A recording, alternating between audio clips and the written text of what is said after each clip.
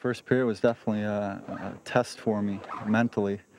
You're like, give me a break. That was my feeling after they scored the second goal. I couldn't believe it, but you have to stick with it, and I did. But it was definitely frustrating to sit in here after the first period and being down 2-0 after such a great period. But the key for us as a team and for me personally was to stick to the game plan, and I thought as the game moved on, we just played better and better, and it was just a matter of time. But still, you need to be patient. You can't open up. You can't start taking chances because you're behind.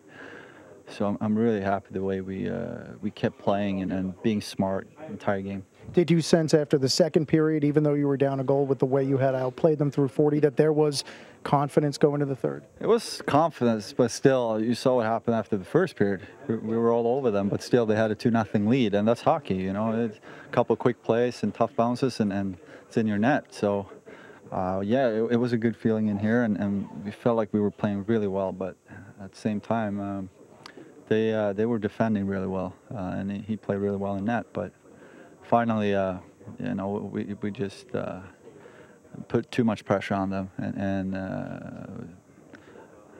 I mean, it's we definitely deserve this win, no question. We played such a good game, I think, from start to finish. Marc, given the amount you controlled the game for much of the early portion, you're down 2 after the first, you're down 1 after the second. Compare the level of frustration with the level of confidence that you had going to the third. You know, I don't think we were very frustrated. I think, you know, we were satisfied with the way we were playing and the amount of chances we were getting. So it was refreshing to get that much offensive zone time and you know, make some plays. So I think we just, you know, we talked about it was only a matter of time before they started, you know, going in for us, and we stayed with it, stayed confident, and, you know, that's what happened.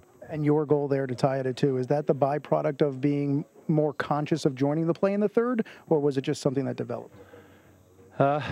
No, I think we wanted to, you know, show more for maybe not 5-man looks, but you know, 4-man looks to kind of back them off. And you know, when you're playing with guys like Richie, Nasher, and Gabby, it opens up a lot of ice for us back there, because you know, they command so much respect. So you know, it was a great passing play. All I had to do was tap it in. I'm lucky I did.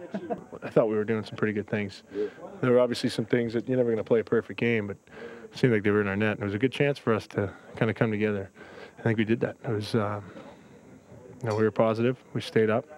We kept shooting and kept forechecking, and I think it kind of drove us to play even more, you know, a little harder, a little better, and you know, it goes to show you that, you know, it's a long game. So the fact that you did that, Brian, that you guys stayed together, persevered, and then eventually won, does that place a level of importance on this game, even though it's Game 5?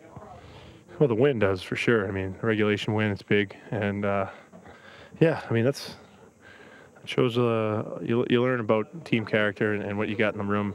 I think that was you know, the closest we've come to what we feel is our identity, and that was, you know, that was big for us, and the challenge of being down 2-0.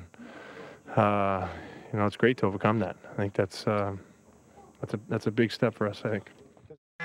The beauty of a short season is that you don't have to wait too long to settle a score.